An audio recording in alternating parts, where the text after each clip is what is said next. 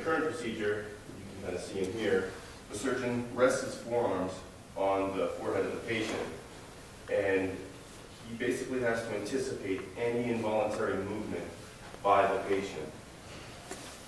A large percentage of patients have been shown to snore or jerk their head while anesthetized.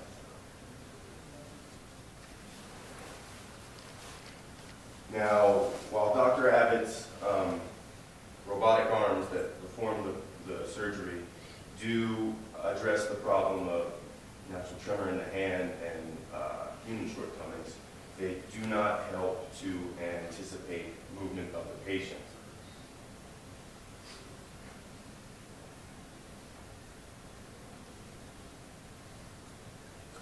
So our goal is to design an apparatus that rigidly fixes to the skull and provides a mounting place for the robotic arms.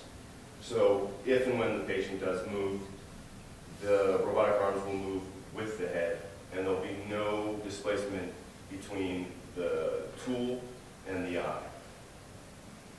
Our primary goals, we want to ensure that we remain within a tolerance on the order of hundreds of microns as far as displacement between the tool and the eye during movement.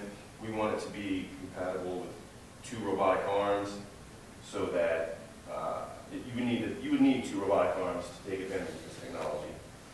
We also want to be able to fit this device to 3 standard deviations above the nominal circumference of a male head, down to 3 standard deviations below the circumference of a female head. What is effective granular jamming? I'm about to explain that. I mean, I know what granular jamming is. Oh, cool. What effective means. That is probably a buzzword.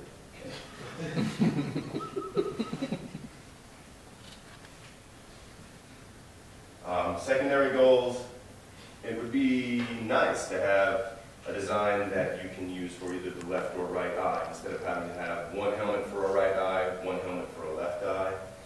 It would also be nice to have one helmet that would adjust to 3 sigma above and 3 sigma below, our nominal circumferences. Potential benefits of this, we could increase the current efficacy of certain procedures, and we could possibly introduce stem cell injection. So the main mechanism by which we propose this design to work is granular jamming. The most common example of granular jamming most people see is vacuum-packed coffee. You remove air from the package and it becomes a fixed, rigid object. This is great. They're using this in robotic arms now. Basically, you have a rubber, like it shows in the picture, you have a rubber balloon full of coffee grains. You remove the air and all the grains lock in place and you have a rigid body. This is great for trying to pick up things as opposed to a little robotic claw. It's great because anytime you take your balloon, you put it over some object, remove the air, it conforms perfectly to the geometry I've set out.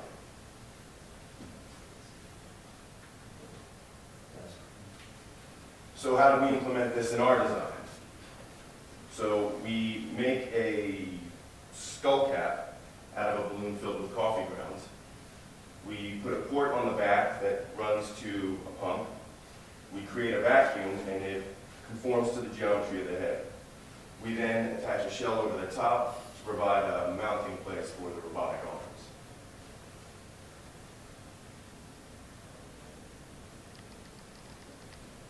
So, current design progress. Our current design does have a mountable spot for 2 robotic arms. And then you can see there's some slots along the side here. This is so that we can take the underlying skull cap, protrude some of it through, so that when we pull the air from the skull cap, it will fix in place rigidly, and that's the mechanism by which we want to rigidly attach the skull cap to the shell. So effectively we've fixed the shell to the skull cap and then the skull cap to the head, which should ensure that the tools remain in place relative to the eye. Our first iteration, we want to 3D print so that we can test specifically that function first. It doesn't make a whole lot of sense to spend thousands of dollars on metal materials and costly manufacturing procedures when we could spend hundreds of dollars on a plastic 3D printed model that we can still test for our critical functions.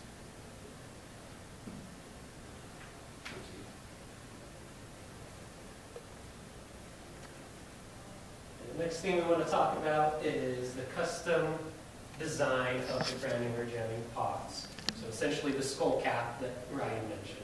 And the main things that the main reason why we want to design a custom made one is because we want to prevent motion as much as possible of the robot in relation to the eye. So one of the specifications that we have been given by Dr. Abbott is that through the microscope used in surgery, he wants to see no visible motion. And Ryan mentioned that this is like hundreds of microns. So it's a pretty tall order. However, he is happy currently if we continue to develop the ideas that have improvement each iteration. So that's what we have been doing up to this point.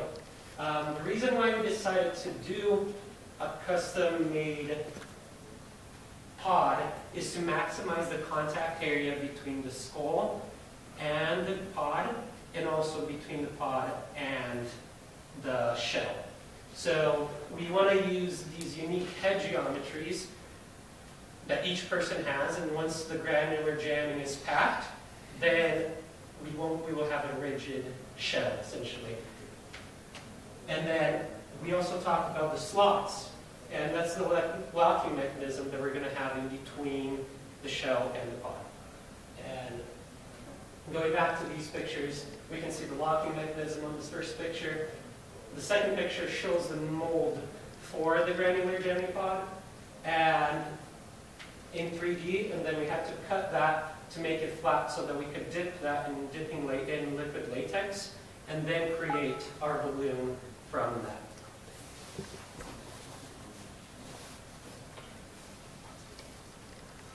So the current testing that we have done and are doing is testing the head acceleration during snoring and breathing.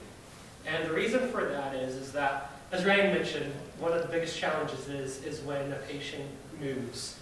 And because he has robotic arms on his head, inertial forces will want to move it once the head accelerates. So we want to prevent that as much as possible. And so we decided to emulate breathing and snoring with an accelerometer placed on top of our head and gather the data from that. And we figured out that the maximum acceleration during the snoring was 1.4 Gs. And we kind of benchmarked it against sneezing, which was 4 Gs, and we found that through other sources. And so the inertial forces that connected with that is 11.2 newtons. And this is what we've been testing all of our prototypes at, which is about 1 kilogram of force, a little over that. We have tested up to 1.5 kilograms. And 11.2 corresponds to 1.4 G? No, it corresponds to the inertial force. That's the inertial forces attached to that you would experience with the robot at that weight. Oh, that's actually the weight of the robot. Yeah. So like it added the. Sorry. Good. Well, so what it is the weight of the robot is about 7.85 newtons. So if you were then to take that and then insert the head at that benchmark about 1.5 Gs. Okay, that's what I was getting at. Did you multiply the inertia times 1.4 times 4? Yeah, exactly. And so that's what we've been testing like forces at. We've used a force spring scale and tested against that. More accurate data will be gathered over the summer with test subjects undergoing surgery. So this is going to be an ongoing project for the next couple of years. This These are the two configurations that we did the accelerometer data under. The first one, you can see that the accelerometer is on the top of the head, the second one is on the side. And here are the plots associated with each. And we can see that, so this portion right here where it stays stationary, that's when we're just breathing, and the spikes are due to the snoring emulations that we have. Though, the reason why there is, it's not the same magnitudes is because it's hard to replicate what you do when you snore, especially when you're fake snoring. So here are milestones. It's important to note that we revised a lot of the starting dates because we wanted to research further what kind of clay we wanted to use for the mold, and if we wanted to do a destructible mold so that we could more easily pull out the balloon from outside of the mold. And also we wanted to make sure that the dipping latex that we were using would give us the right properties that we needed.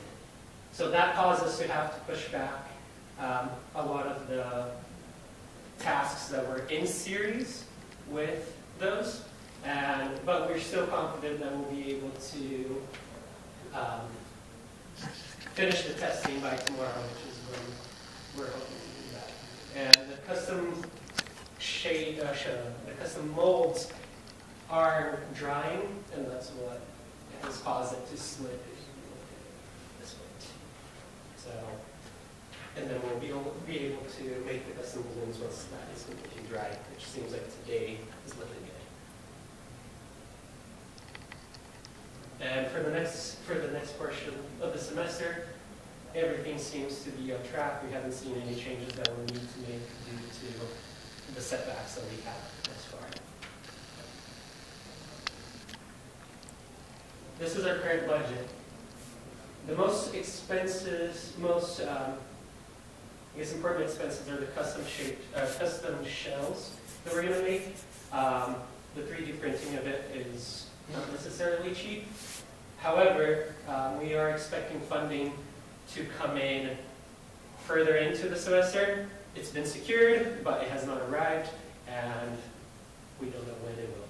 So that's what we're waiting for. So we're being cautious currently, knowing that we'll be able to use some of that money for long.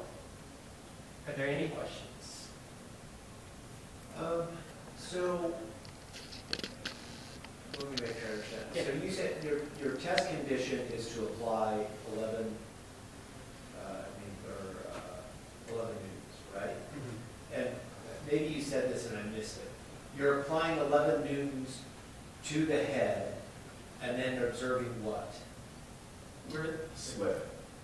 How? The original idea was to use an optical tracker.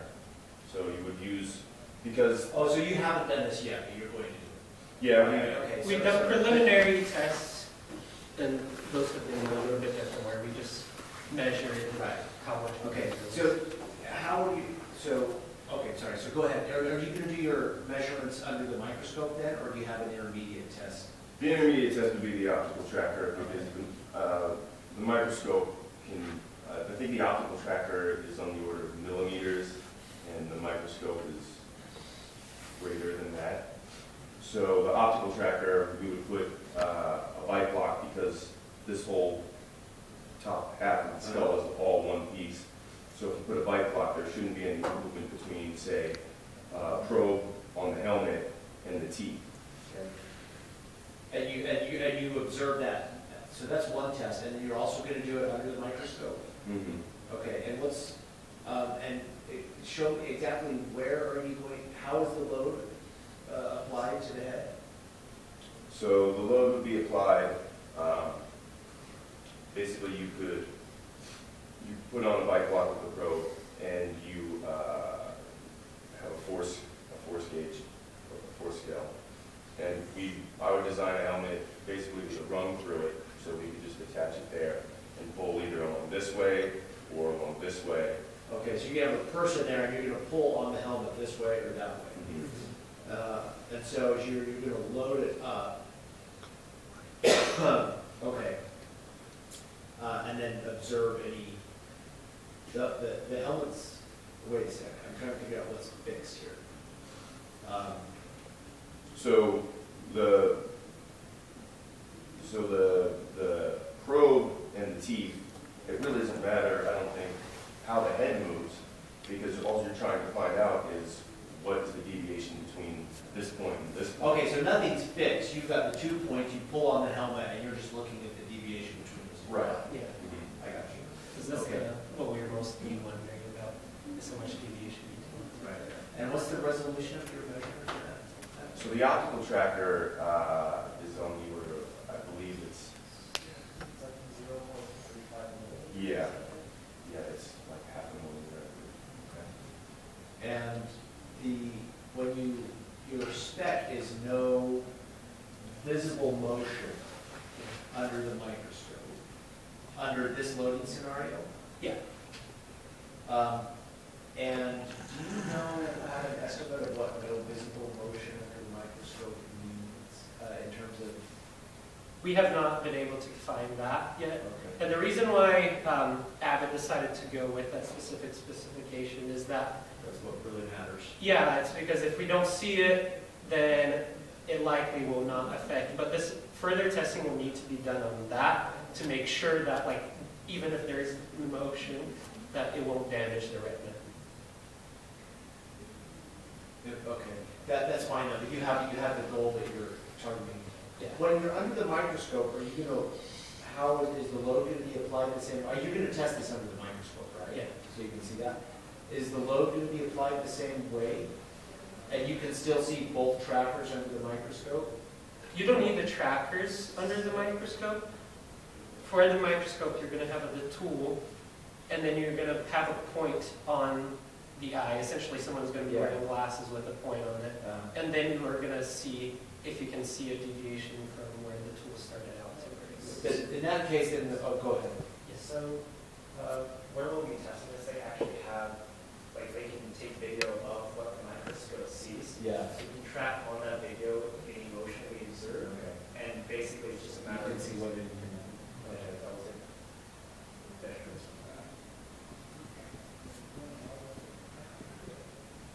okay.